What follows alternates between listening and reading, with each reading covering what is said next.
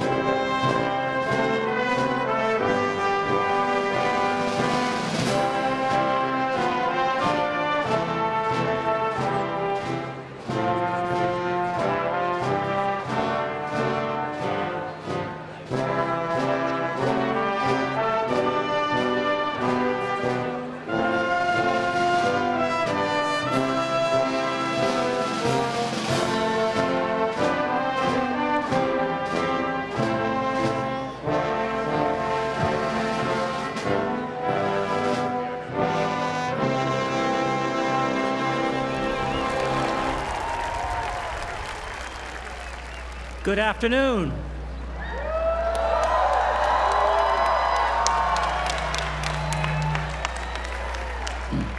I am Rick Reedy, Vice Chair of Boston University's Board of Trustees.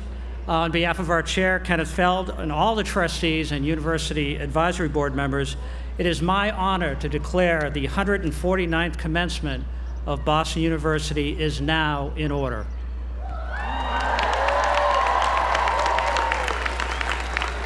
Now, I just learned from Bob Woodward that red only absorbs 82% of all the heat. Thank you for that. And just suffice to say, if anyone feels uncomfortable, if your robe isn't on, you still will graduate. It's not an issue. Okay, I ask that you remain standing for the national anthem to be led by Mr. Ryan Van Fleet, who is completing his bachelor's degree in music from the College of Fine Arts. And following the anthem, please remain standing for the invocation.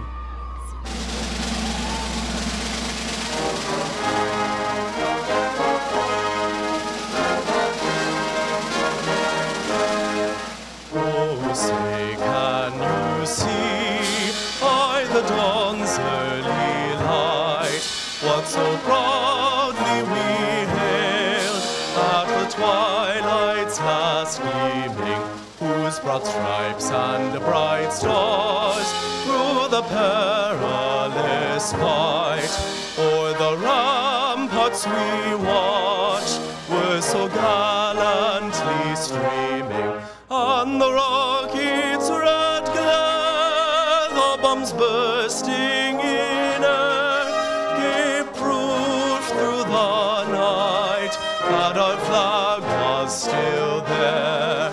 Oh, say does that star-spangled banner yet wave o'er the land of the free and the home of the brave.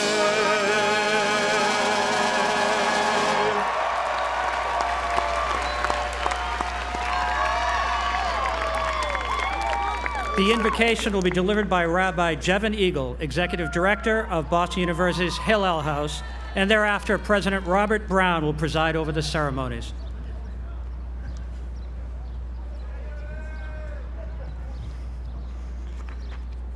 Hear our voices, Shema Kolenu. Hear our joy, hear our thanks.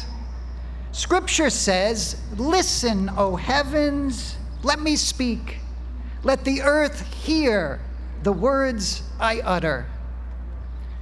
A story is told about an elderly woman listening to a lecture by a famous astronomer. The astronomer said, in around 7 billion years, the sun will exhaust all its hydrogen fuel and begin the process of stellar death. When that happens, the sun will grow so large it will engulf planet Earth. Distressed, the woman interrupted the lecture, yelling out, "Wait, when will that happen?" The astronomer replied, 6 to 7 billion years from now.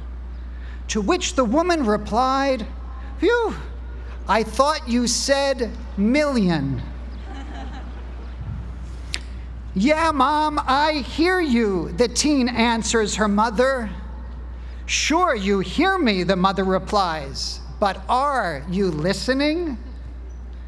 Many of us have been blessed with the ability to hear, but few of us have refined the art of listening. We are hard of listening rather than hard of hearing. Listening is not easy. Listening takes practice. Listening is how we show others that we care. It has been said, listening isn't a need we have, it is a gift we give. Listening is something we do with our ears and also with our hearts. Our tradition tells us of King Solomon, known something rare amongst rulers, wisdom. When Solomon ascended to the throne, the young king was visited by God in a dream. "Ask for anything," God said, "and I will grant it to you." Solomon could have asked for beauty, riches, a long life, power. But Solomon asked for something far more precious and more difficult to achieve: a lev shomea, a listening heart. Listening is at the heart of all relationships that matter. Listening does not mean agreeing, but it does mean caring. A good parent listens to their child. A good teacher listens to their student. A good company listens to their customers and their workers. A good friend listens. Let us thank those who have listened to us and cared for us, especially our families. Let us appreciate that God gave us 2 ears and 1 mouth for a reason. May we be blessed with a listening heart.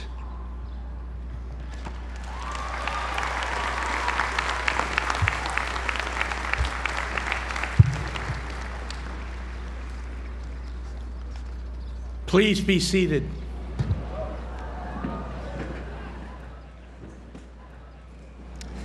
Good afternoon, and welcome to Boston University's Commencement Exercises. It is a pleasure to welcome the graduates and their guests, and also to welcome those of you who are joining us via the internet. I now present Ms. Amanda Burke, who is receiving her bachelor's and master's degrees from the College and Graduate Schools of Arts and Sciences. She will speak on behalf of the class of 2022. Ms. Burke.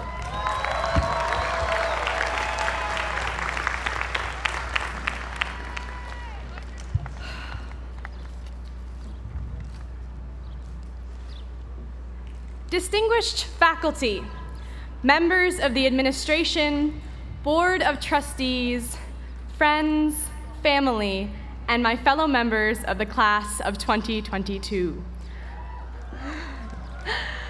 I would like to let you in on a little secret. Ever since I was a young child, I have had a very embarrassing dream where others wanted to grow to be presidents or firefighters, or in the case of my roommate, a velociraptor. I wanted to grow up to be a commencement speaker. Don't get me wrong, I understand how silly that sounds. After all, commencement speaking is kind of a thankless task. Let's be honest. Some of you are dying for me to finish this speech faster and get off the stage, especially in this heat, and some of you are dreading it. But to me, this moment has always been fascinating. This speech is a 5-minute inflection point between graduating and graduated. It floats in a period of time between before and after, with the whole world simultaneously spread out in front and behind. This speech is a speech at the crossroads of everything. And that is a daunting but wondrous thing.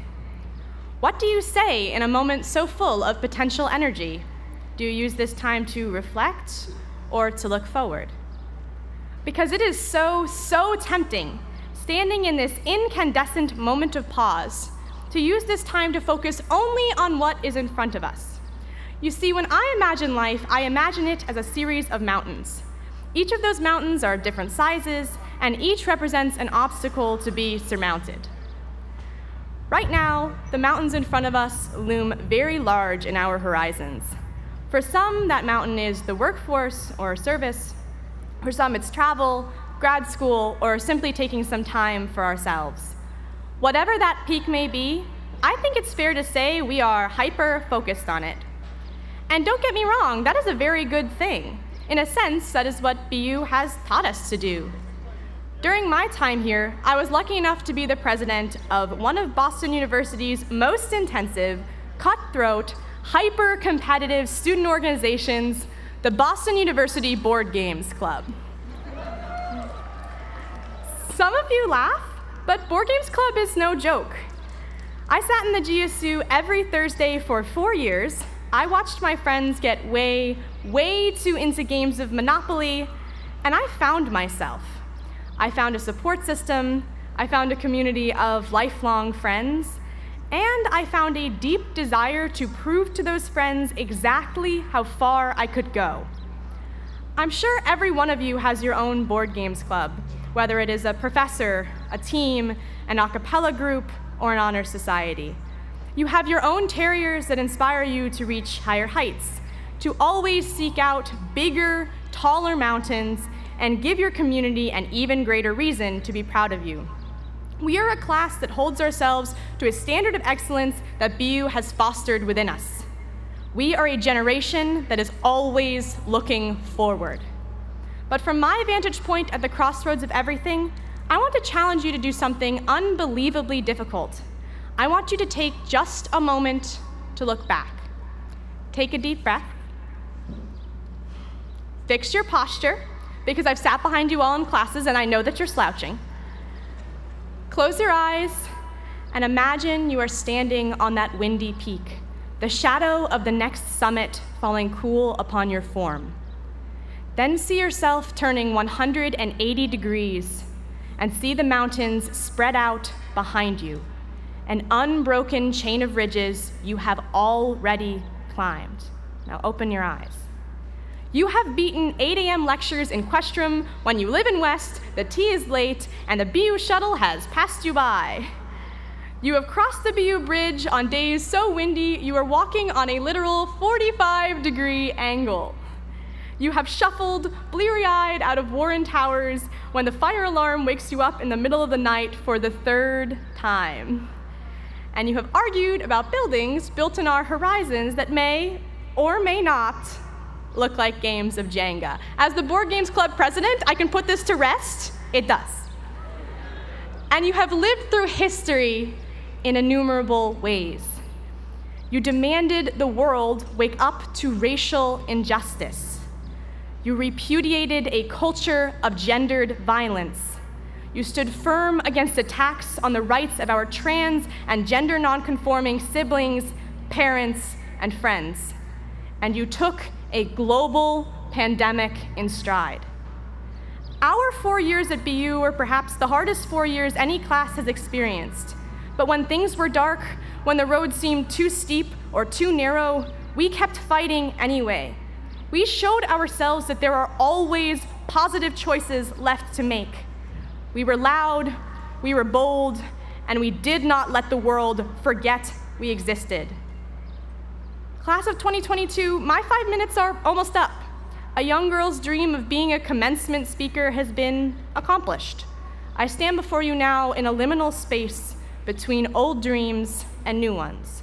I stand before you now at the crossroads of everything. And if I can leave you with one single thing from this moment, let it be this. When you are overwhelmed by what is to come, take a deep breath. Imagine turning 180 degrees. See the mountains behind you. Each of those peaks was once the largest you had ever climbed. Many seemed totally overwhelming in their turn, but you overcame them all. Someday, this too will be one of those mountains behind you. So take a moment to appreciate your own strength and all the people who have supported you on your ascent. Breathe, and when you're ready, take that first difficult step. We know that whatever challenges await on our horizon, we will use our time at BU and the lessons we've learned here to drive us forward. We have already collectively overcome so much, and we will go so much further. Thank you, and good luck on your climb.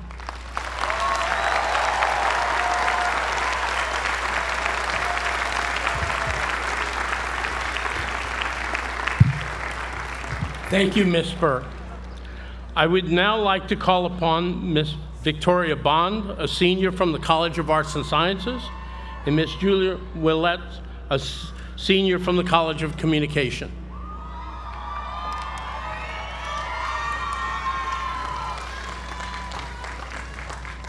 Thank you, President Brown. Just Victoria, not Miss. As members of the class of 2022, We've come together through the Class Gift campaign to support student groups, scholarships, and campus initiatives that make tangible and important contributions to our community. Through our campaign, philanthropic gifts from the class of 2022 combine to collectively support over 265 schools, colleges, clubs, teams, and other causes across BU. While a single contribution might be small, our collective impact makes a real difference. The Center for Gender, Sexuality, and Activism, Healthcare for the Homeless, the Center for Anti-Racist Research, and scholarships benefiting the next generation of Terriers are just a few of the many causes that have felt the impact of our class this year.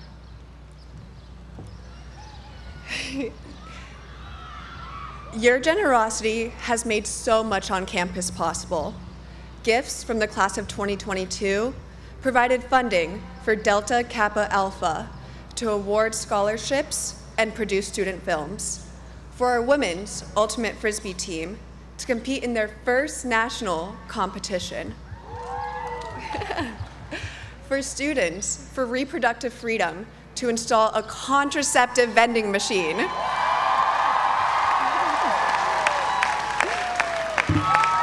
And so much more.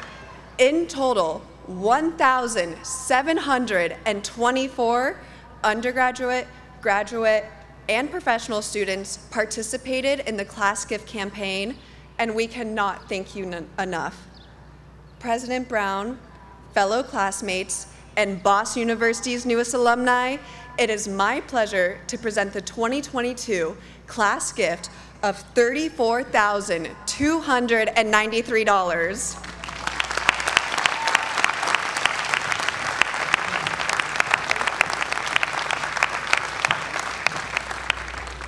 Thank you, Ms. Bond and Ms. Willets, and thank you, the class of 2022. The class gift is a tangible expression of your commitment to Boston University. This commitment began when you first enrolled as students and is confirmed today as you move into the ranks of alumni. In the life of a university, faculty come and go, presidents come and go, but alumni are its constant, the unending link of its past, present, and future. I am now pleased to present Anthony Harrison, President of the Boston University Alumni Council, who will speak to you on behalf of the Alumni Association. Mr. Harrison.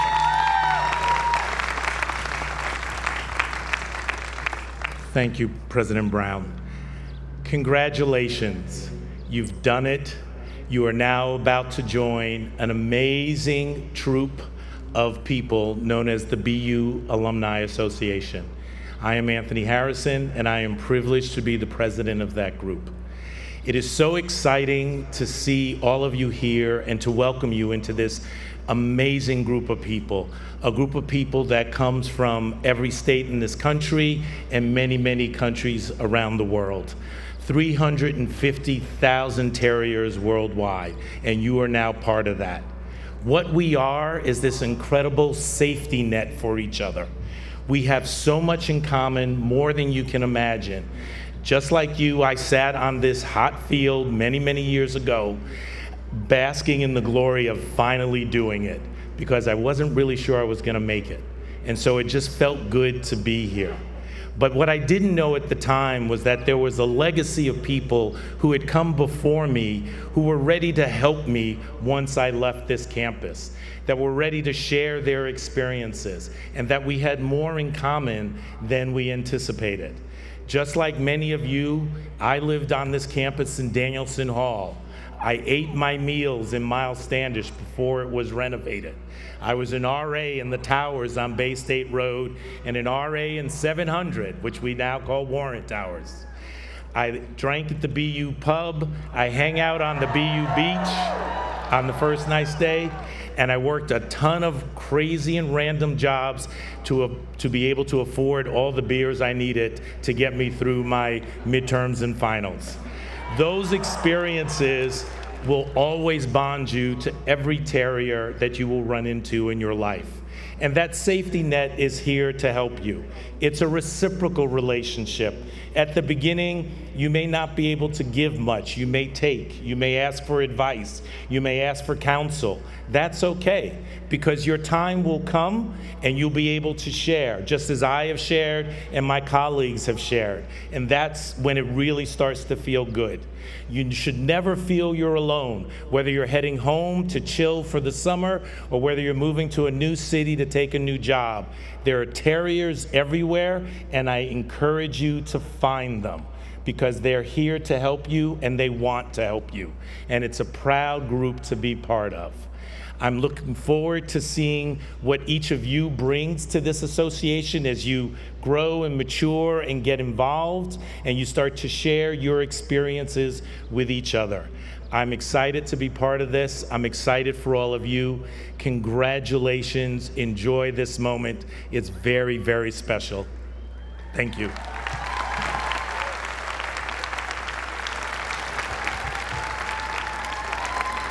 Thank you, Mr. Harrison. Teaching is an art. It is also one of the most important functions of a university, as it helps to mold the next generation of informed citizens and creative thinkers. The late Dr. Arthur G.B. Metcalf, an alumnus, faculty member, and trustee, founded and endowed the Metcalf Cup and Prize for Excellence in Teaching at Boston University to recognize great practitioners of this art. Candidates for the award are nominated by members of the Boston University community, and a committee of faculty and students then submits its recommendations to the university provost and to me. It is indeed difficult to select a winner of the Metcalf Cup and Prize because all of the candidates are outstanding. One finalist in the competition will receive the Metcalf Award for Excellence in Teaching. Will Dean David Chard of the Wheelock College of Education and Human Development please present the winner of the 2022 Metcalf Award for Excellence in Teaching? President Brown, it is my honor to present Dr. Leslie Dedeker, recipient of the 2022 Metcalf Award for Excellence in Teaching.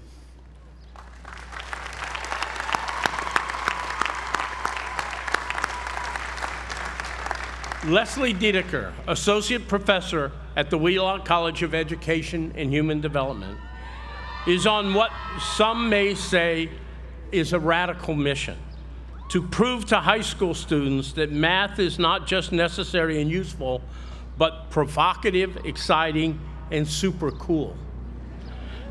Disrupting conventional wisdom and reimagining the world of learning is at the heart of Professor Dedeker's pedagogy and mentorship.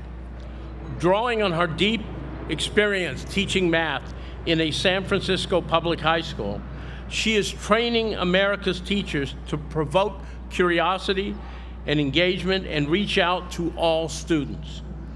Take her popular mathematical tours, which she helped develop with colleagues and doctoral students over the years, where she brings students into Boston and challenges them to make mathematical connections to their surroundings, determining the percentage of city land devoted to green space, or comparing the length of the Boston Marathon course to the number of trucks used in the Big Dig. Student evaluations are studied with compliments such as enriching, inspiring, and rigorous, but thought-provoking appears most frequently. The selection committee praised Professor Dedeker's ability to seamlessly move among discussion of research papers, active learning, and group-based problem solving in her classes, and noted her mastery of classroom management that encouraged students with diverse backgrounds to engage with the class. Professor Dedeker has earned numerous grants and awards, including a prestigious career grant from the National Science Foundation, and leads professional development for school districts in Greater Boston. But most importantly, she inspires those who will educate the next generation of our STEM learners, today's doers and makers. We are honored to present Professor Diedeker with the Metcalf Award for Excellence in Teaching.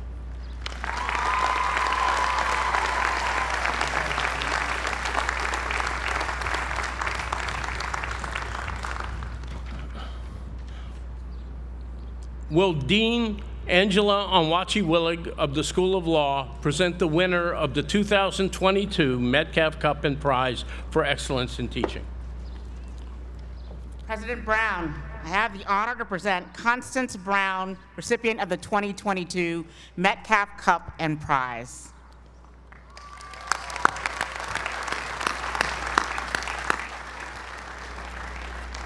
Constance A. Brown, a clinical professor at the School of Law, draws inspiration from her grandfather's life. He was born in jail and dispatched on an orphan train to rural Maine to work as a farmhand. Through grit and determination, he graduated from college and became a beloved doctor. His commitment to others was at the core of his being, she said. Clearly, such devotion is hereditary. In her 4 decades at Boston University, Professor Brown has been instructing, mentoring, and inspiring law students. But as she routinely demonstrates, teaching and learning are one thing, doing is quite another. A hallmark of Professor Brown's pedagogy is hands-on training. Her civil litigation and justice program, for example, sends students into Boston courtrooms to represent indigent and marginalized clients in matters ranging from housing accessibility to disability rights, instilling the values of serving the community. Numerous graduates have taken this lesson to heart as they have become judges, prosecutors, public defenders, and civil litigators. As her dean says, Professor Brown turns theory into real law with real results.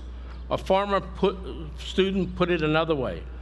Professor Brown does not just integrate social justice teachings into her work is social justice. Professor Brown has indelibly shaped the School of Law with her incisive writing courses, to the innovative lawyering lab, to her popular seminar and effective and ethical depositions. Despite an exceptionally heavy teaching load, she garners rave reviews year after year, including one that noted her unmatched commitment to every single student, every single client, every single lesson. We are honored to present Professor Brown with the university's highest teaching award, the Metcalf Cup and Prize for Excellence in Teaching.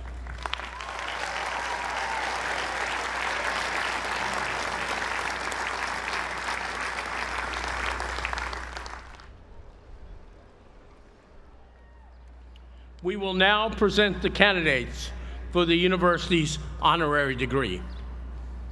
Award-winning filmmaker, documentarian, and theater director Frederick Wiseman was to receive an honorary degree. Unfortunately, he was unable to join us today. We wish him well. Will Trustee Antoinette Leatherberry escort our honored guest to the podium?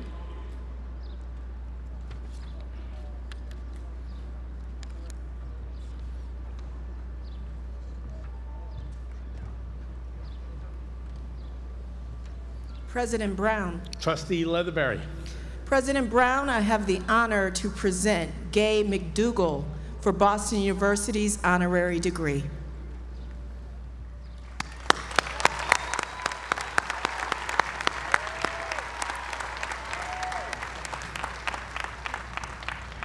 Having grown up in the South during the Jim Crow era, you know the pain of being seen as less than. But you also knew there were cracks in the system, places where the light got through, and it illuminated your path to seek change. You were called upon to desegregate an all-white college by yourself. You registered first-time black voters after passage of the Voting Rights Act. You traveled through the South with the U.S. Commission on Civil Rights to identify violations. Those experiences led you to Yale Law School and a career as a civil rights lawyer. But racial discrimination is not only an American problem. So you made your way to London, where you earned a master's degree in public international law. From there, you joined the African National Congress of South Africa to help decolonize that country. For the next 15 years, you courageously told to free jailed political prisoners and later helped administer South Africa's first democratic elections in 1994, which established Nelson Mandela as president and ended apartheid.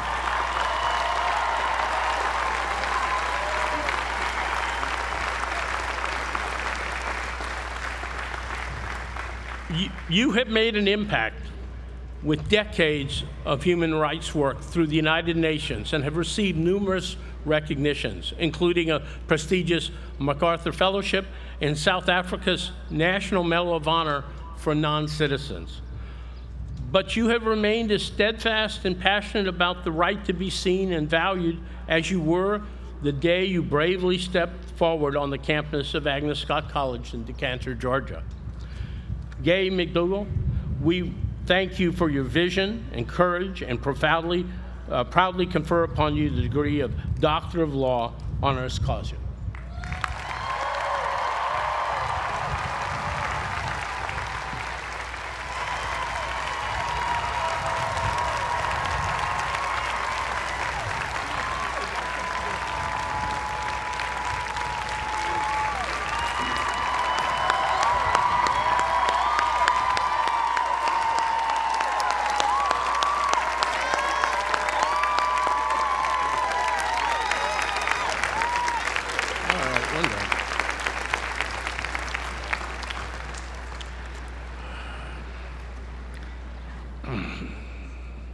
Will Trustee Michael Frickless escort our honored guest to the podium?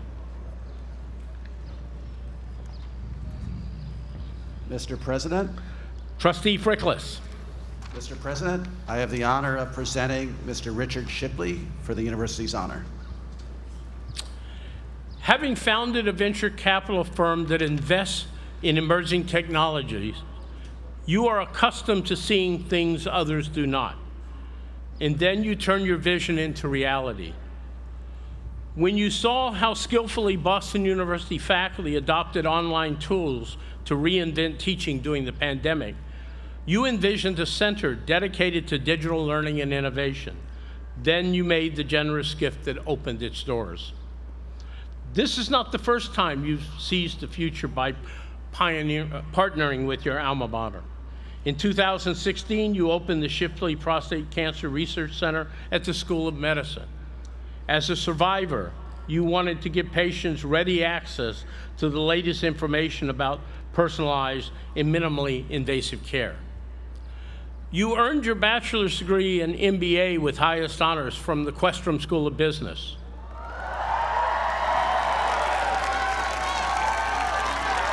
That foundation served you well as you rose to lead the Shipley Company, a world leader in circuit board technology and semiconductor manufacturing that your parents started in their basement. By the time you oversaw its merger with Roman Haas in 1992, the company employed 1,000 people and posted annual sales of $200 million.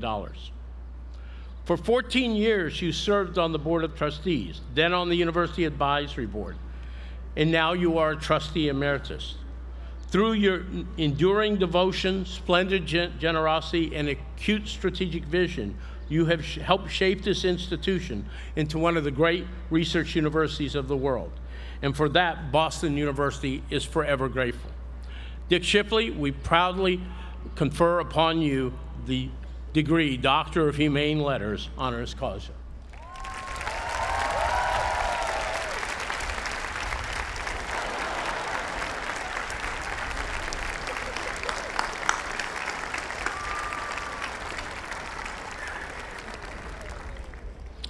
Will Trustee Amos Fakahani escort our honored guest to the podium?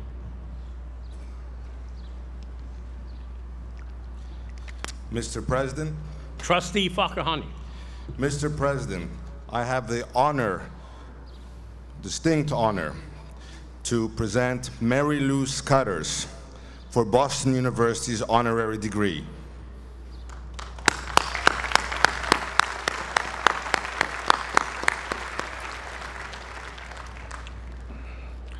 You were 15 years old when you cared for your ailing mother during her final months of life. Her battle with depression marked your youth and gave shape to your calling, social service and mental health advocacy. Your next stop was Boston University, where you received your bachelor's degree in psychology cum laude and a master's in social work. Ever since, you have worked tirelessly in the public and private sectors for society's most vulnerable. So it was no surprise when Massachusetts Governor Charlie Baker enlisted you to serve as Secretary of Human Services in 2015. You have since reformed the child welfare system, confronted the opioid epidemic, and strengthened community-based programs delivering essential services to 1 in 3 Massachusetts residents, all while overseeing 12 agencies with a combined budget of $26 billion and 22,000 employees. A staggering set of responsibilities. And then COVID-19 struck. Your nimble pivot and clear-eyed leadership during a public health crisis has been critical to the success of the Commonwealth as well as to Boston University in combating the pandemic, saving lives, and reducing suffering. You bring knowledge, integrity, and most importantly, compassion to the fields of social work and public health. Marylou Sudders, we are proud to call you an alum and honored to confer upon you the degree Doctor of Law, honoris causa.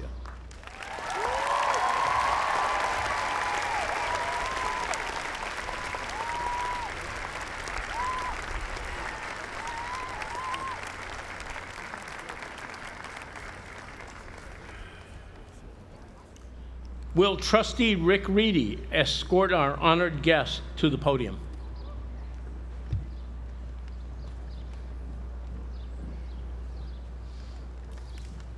Mr. President. Trustee Reedy. Mr. President, I have the honor to present Robert Woodward for BU's honorary degree.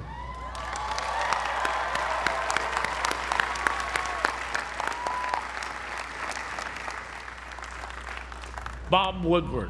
Your name has become synonymous with hard-hitting journalism. But when you first applied to be a reporter at the Washington Post in 1970, you failed the 2-week trial. But you persisted, and a year later you were hired. Your reporting has done credit to the paper and your profession ever since. Just a few years after your first byline in the Post, you and your colleague broke one of the biggest stories of the century, the Watergate scandal, which led to the resignation of an American president. Your fearless pursuit of the real story has marked every turn in your long career and resulted in the sharing of 2 Pulitzer Prizes, along with almost every other honor in journalism. While remaining on the staff of the Post, you authored or co-authored more than 20 books examining the highest levels of government. Time magazine called your first book, All the President's Men, written with Carl Bernstein in 1974, perhaps the most influential piece of journalism in history. Your 3 most recent books explored the presidency of Donald Trump. Each is a New York Times bestseller. You have not only reshaped our media and political landscape, but you have also inspired generations of reporters eager to expose corruption and wrongdoing. Today, as the foundations of our democracy are being rocked by societal division, viral misinformation, and win-at-all-cost politics, you still live by the ideals that shaped your career, truth and fairness above all. Bob Woodward, we're honored to present you with the degree Doctor of Law, honoris causa.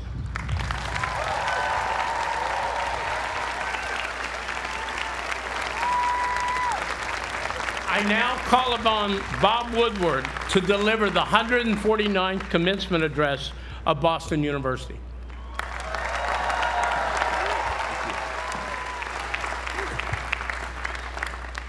Thank you. You are very generous to ask me to be with you here today. I am very sympathetic to all of you sitting in the sun because we're not.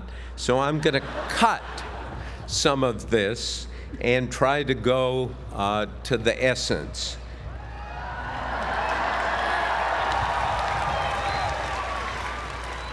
You're only encouraging me to cut more. When I sat where you are, graduating from college in 1965, that was 57 years ago. Don't do the math. But at the time, the war in Vietnam had begun to escalate dramatically. I had attended college on a Naval Reserve officer training scholarship, so I knew I could be sent to Vietnam, a war, quite frankly, I despised. But I did not know what to do, and I was disappointed in myself. Being disappointed in yourself, as you may have found out one way or another, is no fun at all. Lots of smiles of recognition here. And when you're disappointed in yourself, you either paper it over or face it or come up with some compromise. It's a very unsettling feeling. During the final year of my service, I was assigned to the Pentagon. I saw the top secret reports of the massive bombing campaign in Vietnam using napalm, Agent Orange. You may have seen these in your history books. The reports I showed, without ambiguity, said there are 500 sorties each day, and only a handful hit their targets. But publicly, President Nixon and the admirals and the Secretary of Defense and the generals hailed the bombing as a great success. It was a lie, a big lie. As we know now, Vietnam was a spectacular failure. But I continued in my role in the Pentagon to do nothing. This was before Daniel Ellsberg had leaked the Pentagon Papers, the full history of the Vietnam lies. I had no documents and only the story of a long series of lies that I had personally observed. I always thought when I got out of the Navy, I would be free of lies. I would become a lawyer. My father was a lawyer, a judge in Illinois at the time. I'd been accepted into law school, and there was a sense of inevitability as I coasted toward the next decision point in my life. I was drifting, though my life, I really internally felt I was acting with calculated precision. I was 27. If I went to law school, I would graduate at age 30. As only you can know, age 30 is the end of life. So I searched for alternatives. The question I was mulling was, what did I really want to do? I asked for an application to work at the Central Intelligence Agency, the CIA, but I never filled it out. I applied for business jobs, including with Procter & Gamble, the corporation known for its household and food products. My girlfriend at the time joked that I was going to wind up being Mr. Jiffy Peanut Butter. Each morning during this period of real personal turbulence, what road would I take? I picked up the Washington Post from my doorstep, and I was reading through the hard-charging, intrepid articles. I thought maybe I'd like to be a reporter. Astonishingly, I had no experience in journalism and college newspaper. I went in and said I'd like to be a reporter, and there was a collective laugh. And astonishingly also, they gave me a tryout. I loved every minute. I felt it immediately. The goal, let's find the truth, the best obtainable version of the truth. I guess it was like love at first sight for me. I wrote a dozen stories or fragments of stories. Not a single one was published, to my deep disappointment. "You don't know what you're doing," the local editor said to me, bringing my tryout to an abrupt and embarrassing termination. "Thank you," I said. The editor was confused. "You failed," he said. "Why are you thanking me?" And I said, "Because I know this is what I want to do." I was enthralled. The energy and sense of immediacy in the newsroom was overwhelming. I got a job at a small weekly newspaper in the Maryland suburbs at $115 a week. I called my father, the judge, to give him the news I was abandoning law school. His response, "You're crazy." Now I knew I might be on the right track.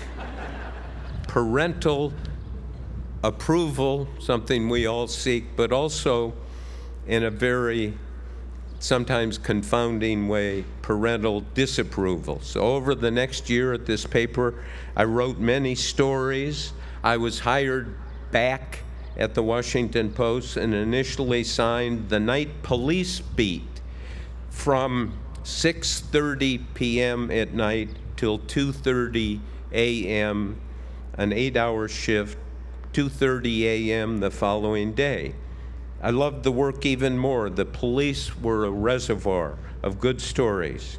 I had been at the Post 9 months when I was called on a Saturday morning, June 17th, 1972, 50 years ago. And I was asked to cover a break-in at the Democratic National Headquarters at the Watergate. The early morning editors at the Post had wondered who would be dumb enough to come in on this beautiful weekend to work. They immediately thought of me. I would work any assignment.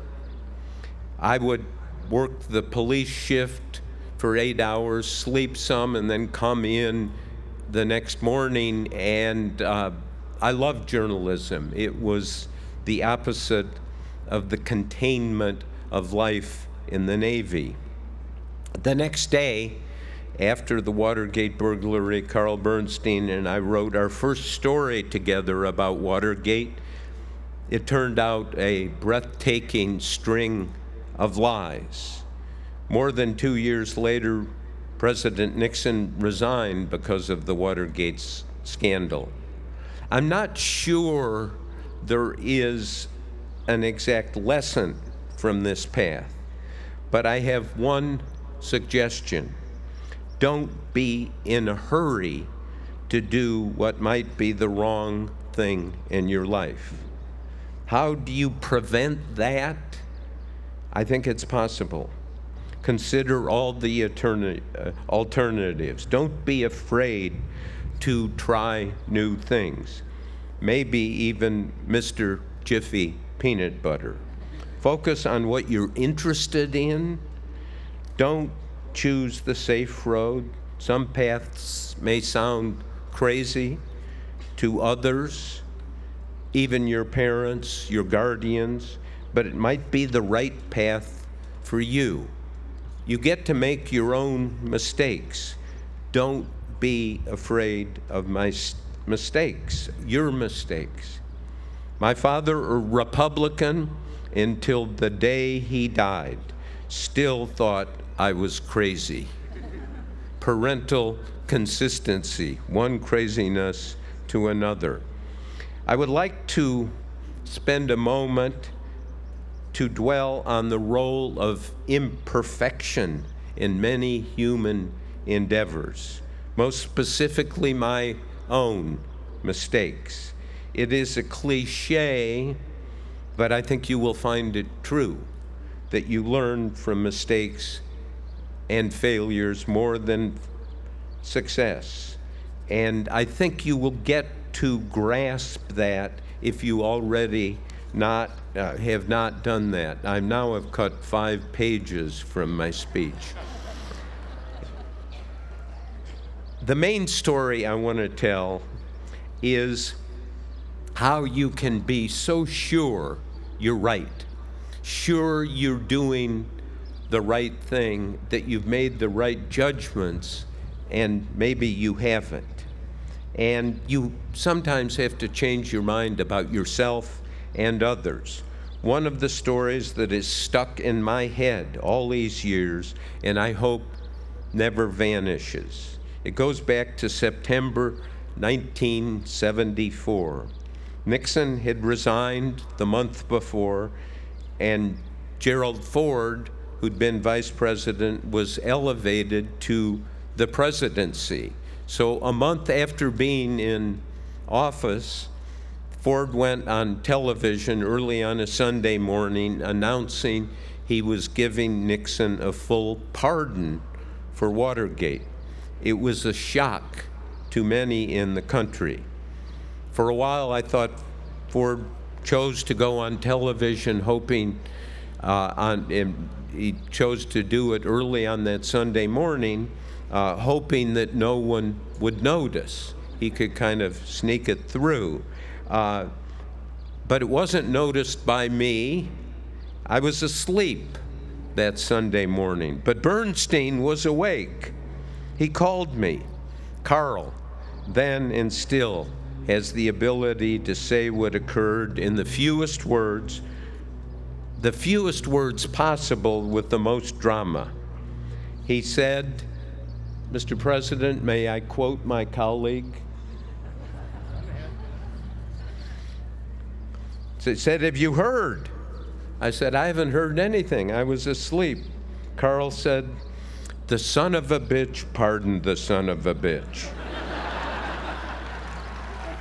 I felt really good that I was able to figure out what had happened. I remember thinking, that's perfect. It's the final corruption of Watergate. Nixon gets a pardon, doesn't have to account for what he did, no jail time, and Ford gets the presidency. There was the stench of a hidden deal in all of this. It was denied, of course, but if you look at the history of American politics, Ford lost 2 years later in 1976 to Jimmy Carter because of the pardon and the intense suspicions about it, that there was a deal. At the time, I was convinced it was corrupt. But 25 years later, if you live that long, it's great to re-examine what you have reported on. And I decided to do a book called Shadow, about the legacy of Watergate in the presidencies of Ford through Clinton. I'd never met Gerald Ford, never interviewed him. I called him up and said, "I'd like to talk to you about the pardon." I figured he would say, "Oh, well, I have a golf tournament. I can't do it." But it turned out that Gerald Ford was probably the most open, direct, and honest person I dealt with in American politics. I ended up in this research 25 years later, after Ford had become president, trying to excavate the history. What happened? What did it mean? Why was there a pardon? On my last interview with Ford in his bungalow home in Rancho Mirage, California, I asked him again, why did you pardon Nixon? He smiled. You keep asking that question. I told him, I do, because I don't think you've answered it completely. And to my astonishment, he said, you know, you're right. I've never told the full story. It's been hidden. I haven't even told Betty, my wife, what happened. And so here, we're in his little cluttered office, 25 years after he had assumed the presidency, and tape recorder going for history. And he said the following: I never wanted to be president. I always thought, oh, all politicians want to be president. He said, no, I did not want to be. I wanted to be Speaker of the House. But then Vice President Agnew resigned in a corruption investigation, and all of a sudden, Nixon had appointed Ford vice president. Then the tapes, secret tapes of Nixon were discovered, and investigations and investigations. And he then told me, a week before Nixon resigned in August '74, Al Haig, who was Nixon's chief of staff, came to visit Ford in his vice president's office in private.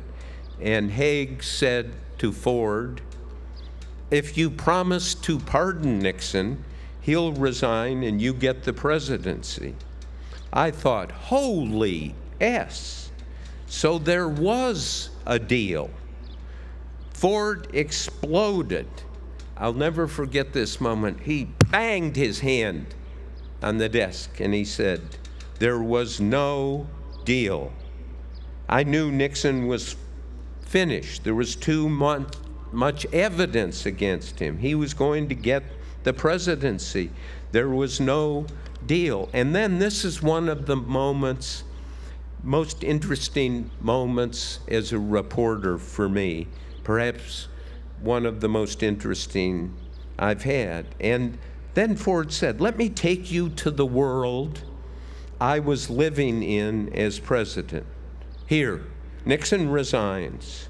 I become president, and every day in the first 30 days of being president, every question to me, to the White House, to the political world was, what's going to happen to Nixon?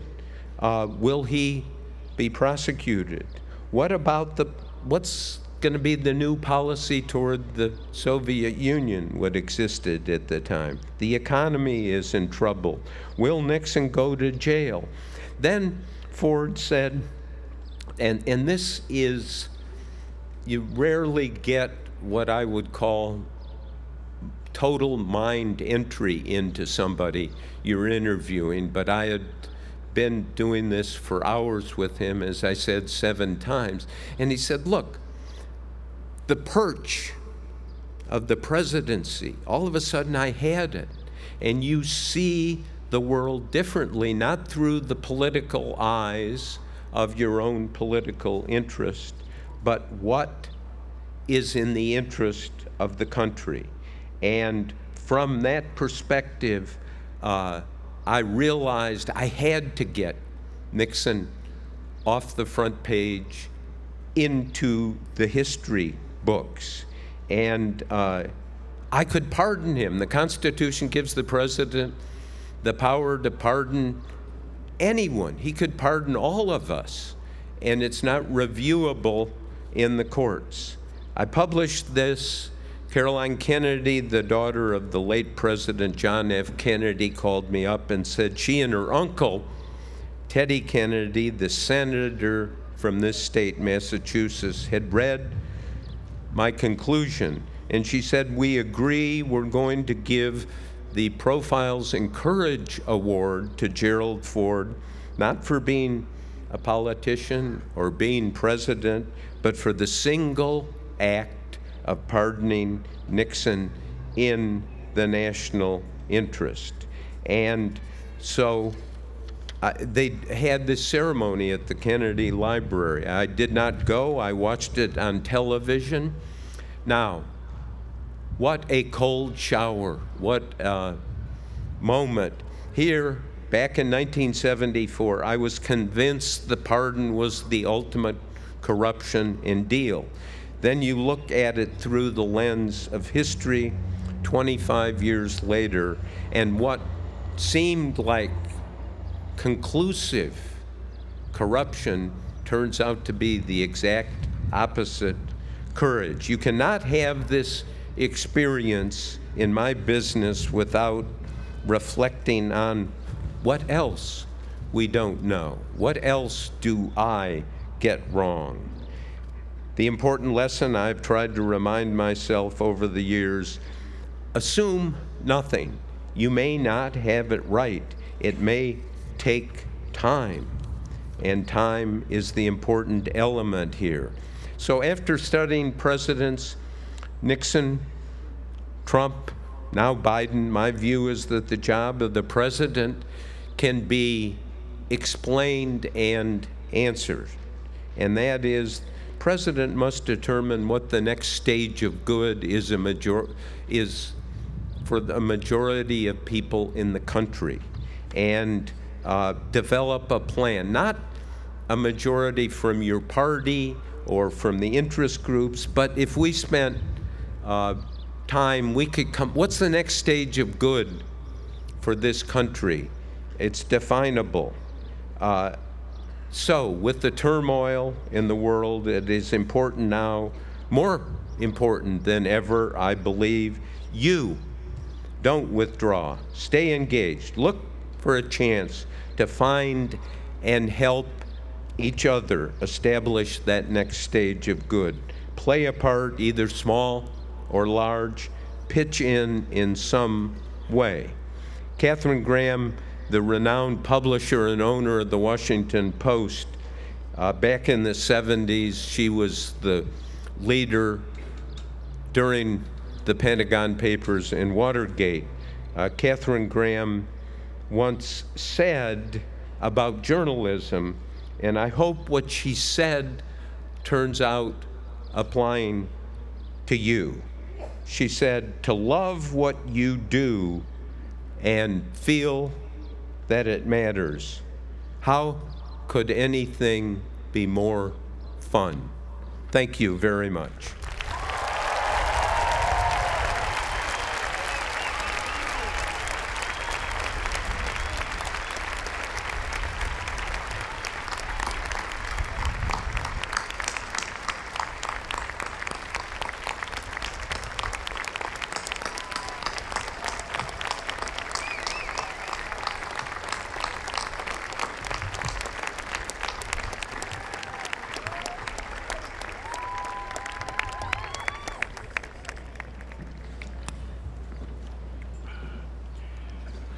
We shall now present the candidates for degrees.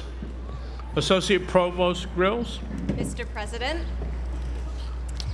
Mr. President, I have the honor to call for the presentation of the candidates for degrees as recommended by the faculty of Boston University schools and colleges. And to all the candidates for degrees, as your school or college and your degree are called, please rise and remain standing until all the schools and colleges have been called.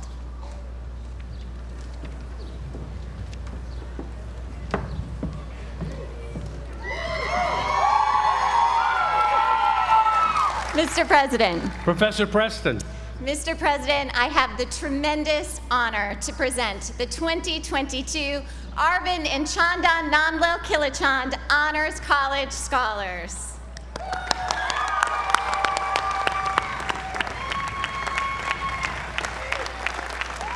Mr. President. Dean Pott. Mr. President, I have the honor to present the candidates for the Doctor of Philosophy and Doctor of Ministry degrees recommended by the faculty of the School of Theology.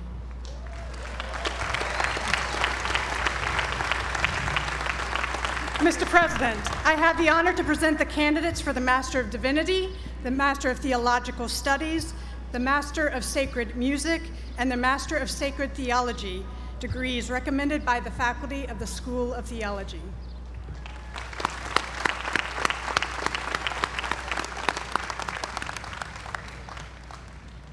Mr. President. Dean Leone. Mr. President, I have the honor to present the candidates for the Doctor of Philosophy in Orofacial Skeletal Biology, the Doctor of Science in Dentistry, the Master of Science in Dentistry, and the Certificate of Advanced Graduate Studies in a Clinical Specialty as recommended by the faculty of the Henry M. Goldman School of Dental Medicine.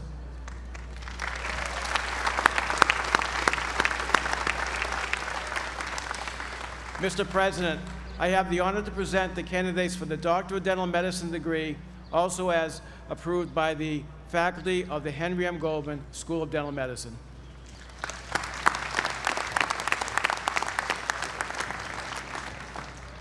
Mr. President. Dean Delva. Mr. President, I have the honor to present the candidates for the Doctor of Philosophy degree recommended by the faculty of the School of Social Work.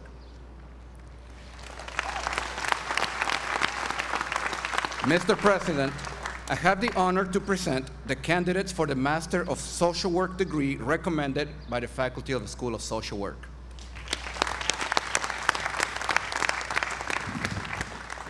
Mr. President. Dean Entman.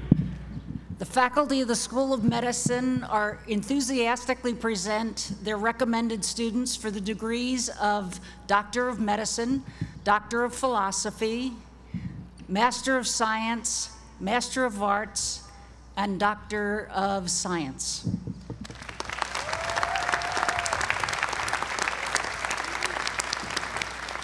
Mr. President. Dean Ubnaja. Mr. President, I have the honor to present candidates for the degree Master of Management in Hospitality, Certificate in Advanced Hospitality Management, as recommended by the faculty of the School of Hospitality Administration. And Mr. President, I have the honor to present candidates for the degree Bachelor of Science, as recommended by the faculty of the School of Hospitality Administration.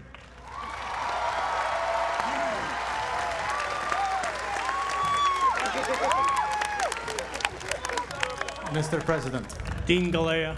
Mr. President, I have the honor to present the candidates for Doctor of Philosophy, Doctor of Public Health, Master of Public Health, Master of Science, and Master of Arts degrees as recommended by the faculty of the School of Public Health.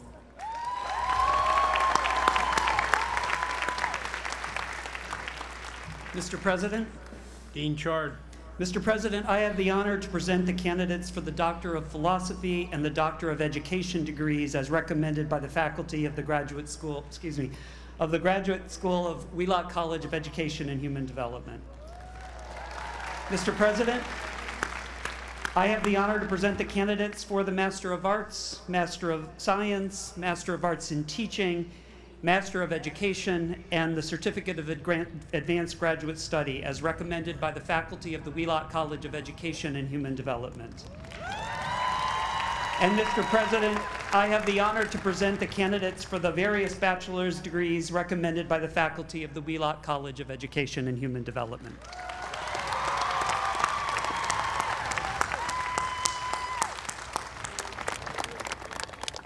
President Brown. Dean Young.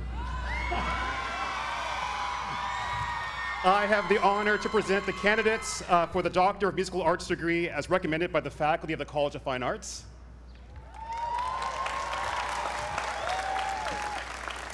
President Brown, I also have the honor to present the candidates for the Master of Music, the Master of Fine Arts, the Master of Arts, the Opera Institute, the Artist Diploma, the Performance Diploma, the Graduate Certificate in Graphic Design, and the Certificate of Advanced Graduate Studies as recommended by the faculty of the College of Fine Arts.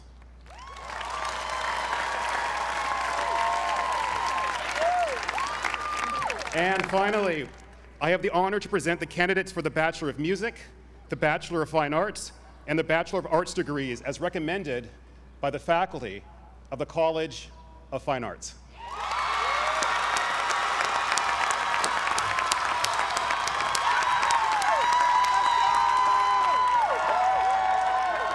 Mr. President. Dean Onwuachi-Willig. Mr. President, I have the honor to present the candidates for the Master of Laws in Taxation, Master of Laws in Banking and Financial Law, Master of Laws in American Law, Master of Laws in International Business, and the Master in the Study of Law and Taxation degree as recommended by the faculty of the School of Law. Mr. President, I have the honor to present the candidates for the Juris Doctor degree as recommended by the faculty of the School of Law.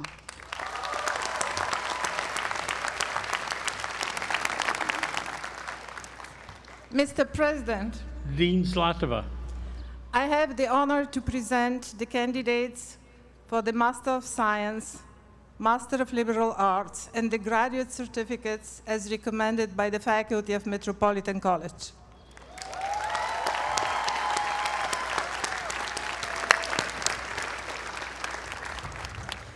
And Mr. President, I have the honor to present the candidates for the Master of Science, the Bachelor of Science, and the Bachelor of Liberal Studies, and the undergraduate certificate as recommended by the faculty of Metropolitan College.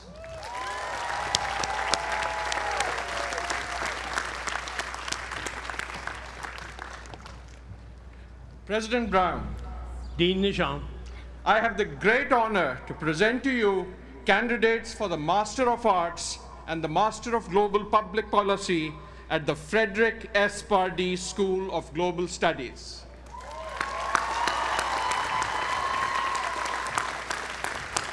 President Brown, it is my great privilege to present to you the absolutely wonderful candidates for the Bachelor of Arts degrees in Asian Studies, European Studies, Latin American Studies, Middle East and North African Studies, and International Relations at the Frederick S. Pardee School of Global Studies.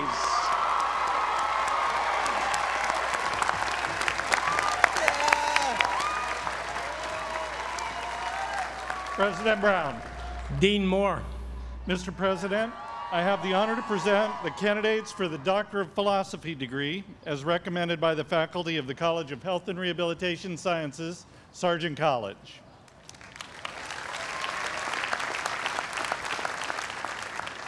Mr. President, I also have the honor to present the candidates for the Doctor of Occupational Therapy degree, the Doctor of Physical Therapy, the Master of Science in Athletic Training, the Master of Science in Human Physiology, the Master of Science in Nutrition and Dietetics, and the Master of Science in Speech-Language Pathology as recommended by the faculty of the College of Health and Rehabilitation Sciences, Sargent College.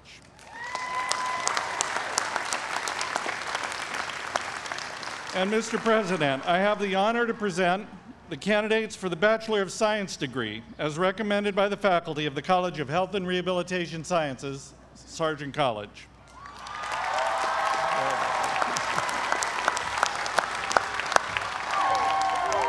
Mr. President.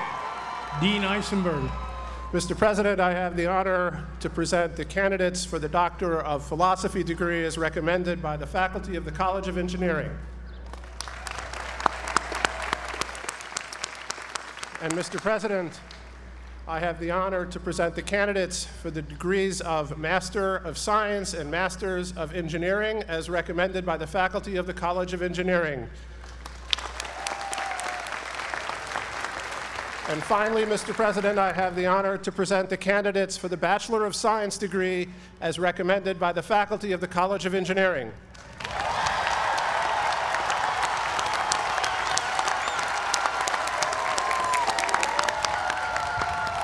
President Brown. Dean DeChristiana. President Brown, I have the honor to present the candidates of the Master of Arts, the Master of Science, and the Master of Fine Arts as recommended by the faculty of the College of Communication. And Mr. President, I have the honor to present the candidates for the Bachelor of Arts, the Bachelor of Science, and the Bachelor of Fine Arts, as recommended by the faculty of the College of Communication.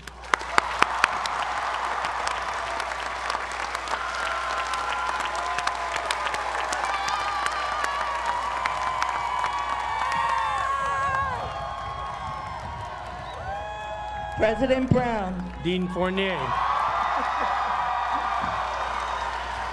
President Brown, I have the honor to present to you the candidates for the Doctor of Philosophy in Business Administration as recommended by the faculty of Questrom School of Business. President Brown, I have the honor to present to you the candidates for the Master of Science in Management Studies, the Master of Science in Business Analytics, the Master of Science in Mathematical Finance and Financial Technology, the Master of Science in Digital Technology, and the Masters of Business Administration as recommended by the faculty of the Questrom School of Business.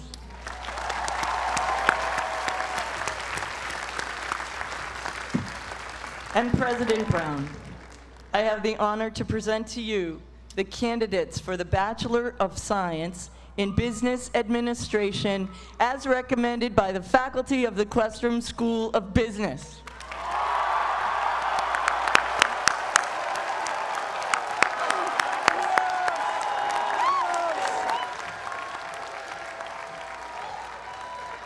Mr. President. Dean Skarloff. Mr. President, I have the honor to present the candidates for the Doctor of Philosophy degree recommended by the faculty of the Graduate School of Arts and Sciences. Mr. President, I have the honor to present the candidates for the Master of Arts, the Master of Science, and the Master of Fine Arts degrees recommended by the faculty of the Graduate School of Arts and Sciences.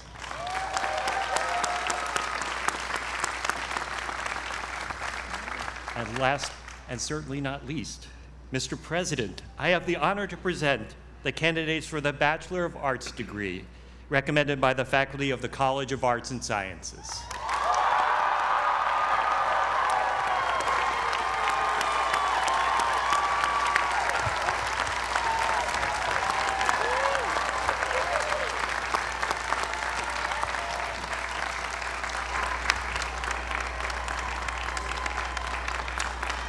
Upon the recommendation of the faculty and by the authority of the Commonwealth of Massachusetts, given to the trustees of Boston University and entrusted by them to me, I hereby confer upon you the degrees that you have earned, together with all the appropriate honors, privileges, and responsibilities, in token of which you will be granted diplomas. My congratulations to you all.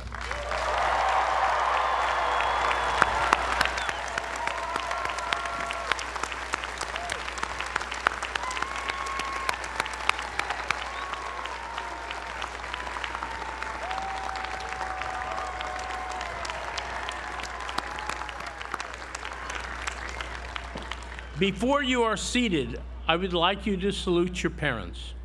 Your accomplishments are built on the support of your family. Please turn to face them and acknowledge once again their role in you reaching your goal today.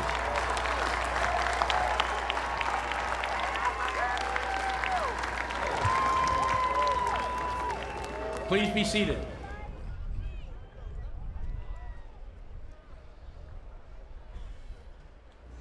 The commencement ceremony celebrates the achievements of each of our students, but it means much more. It celebrates the accomplishments of a great academic community, a community where you have studied and worked together in classrooms, laboratories, and studios. It celebrates not only your accomplishments, but also the efforts of the faculty and staff whose dedication has helped lead you to this marvelous day. On your shoulders rests the enormous responsibility for guiding America and the world, and for addressing the substantial challenges we face. You are the future for this university, for the country, and for humanity. Among the graduates today are those who are commissioning in the armed services of the United States. You have chosen to dedicate yourselves to the protection of this country. This university is proud of you and gives you our sincerest thanks.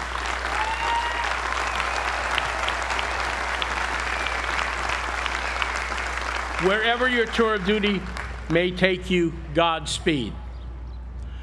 To the class of 2022, as you leave Nickerson Field, you join a long line of Boston University graduates, stretching over time to include some 252,000 living alumni of this great institution.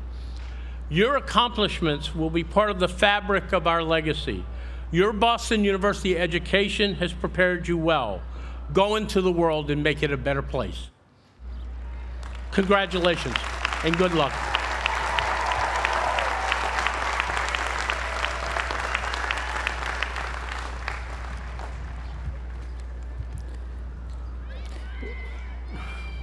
Will all faculty members, graduates, and their guests rise as Mr. Ryan Van Fleet leads us in the singing of the Clarissima. Words and music may be found on page 20 of your program, and following the Clarissima, please remain standing for the benediction.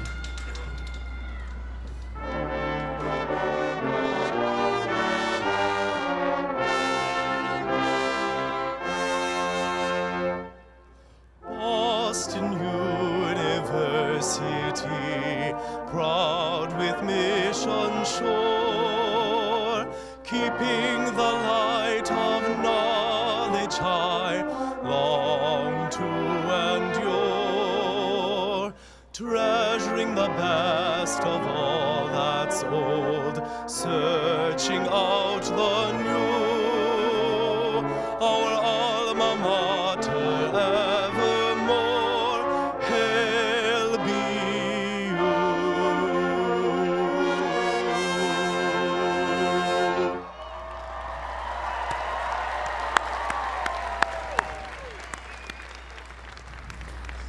The Reverend Dr. Robert Allen Hill, Dean of Marsh Chapel, will now deliver the benediction.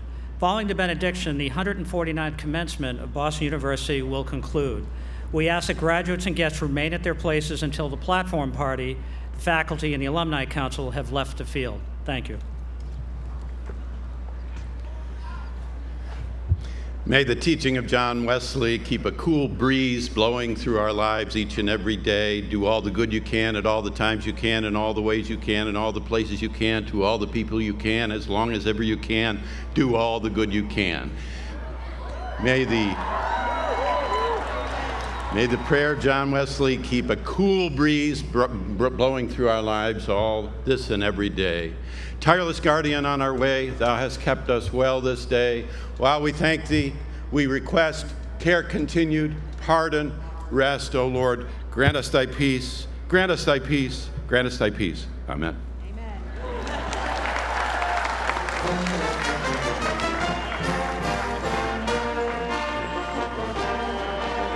Thank